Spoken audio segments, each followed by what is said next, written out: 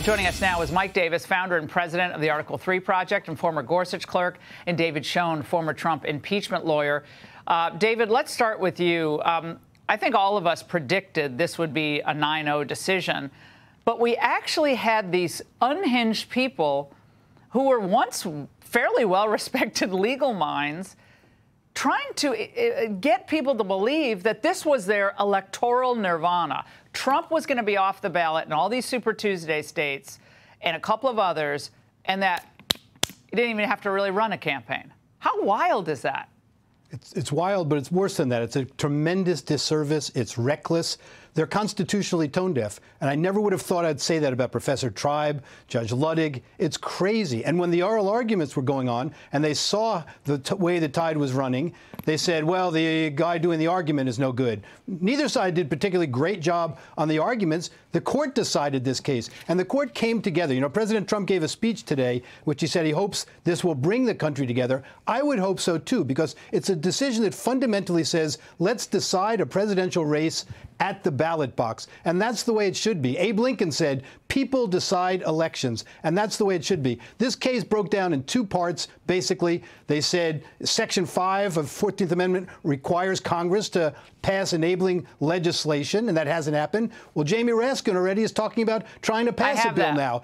Too little, too late. I have that. Let me play that for Mike, because this was quite something. The Supreme Court's not going to stop him, Mike. Watch.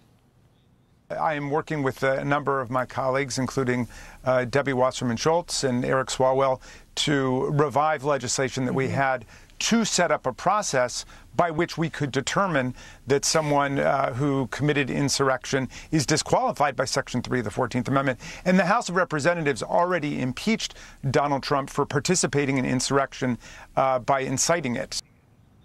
Mike, whether it's trying to get rid of voter ID laws to protect the integrity of the vote or trying to nullify the Supreme Court's decision, they just simply don't want a regular, verified, credible election at this point. Doesn't seem like it. Yeah, this is absolutely insane that these Democrats, after losing 9-0 in the Supreme Court, they lost Justice Sotomayor. That's how bad their case was. And now they think that they're just going to ignore the Supreme Court and have House Democrats just disqualify President Trump. Nothing screams democracy like disregarding the will of American voters and disregarding a 9-0 decision of the Supreme Court. The court also, in its per curiam decision today, wrote that the disruption would be all the more acute and could nullify the votes of millions and change the election result if Section 3 enforcement were attempted after the nation has voted. Nothing in the Constitution requires that we endure such chaos arriving at any time or different times up to and perhaps beyond the inauguration. David, is this a warning to the states not to try anything?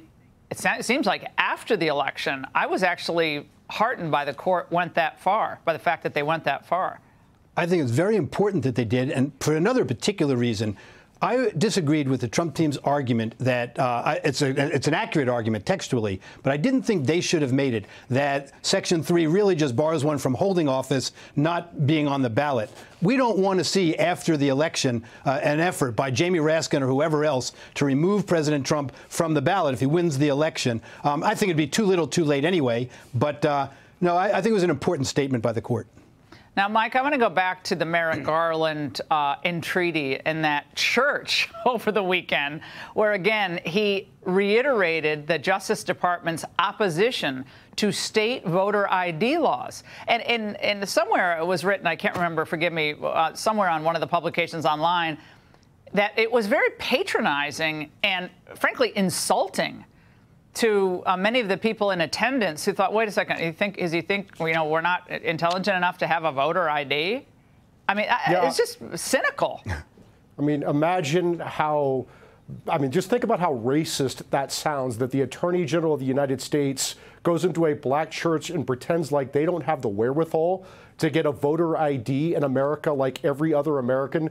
They are using black Americans here, and this is about their ability to rig elections and steal elections. And I think that these states, these Republican lawyers need to start filing lawsuits and getting injunctions right now on voter ID, on signature verification, on all mail ballots, on election observers, so we don't have the election rigged again like it was in 2020. Well, I think that we're focusing on 2024, and I think, and David, you can chime in on this, to me, it is essential that the vote wraps up within, at the latest, 24 hours after the polls close. This idea that we're not going to learn perhaps for 2 weeks until whenever they decide they're going to close the big black box where all the votes are, that we're not going to learn about who wins until days or maybe weeks after the election. How is that America? No, I think you're absolutely right. But, the whole landscape has changed. We do have OACAVA, the absentee ballots, the overseas ballots, servicemen and all that. But you're not really talking about that because that generally doesn't make a difference. You mean election integrity. You mean counting the ballots that have been cast in a timely fashion so we know who won an election. Or if it has to be a recount, then there's going to be a recount. Yeah, we're not relitigating 2020, rigged, not rigged. We're focusing on 2024, and they have got to get this straight. Mike and David, thank you. Hey, Sean Hannity here. Hey, click here to subscribe to Fox News YouTube page and catch our hottest interviews and most compelling analysis. You will not get it anywhere else.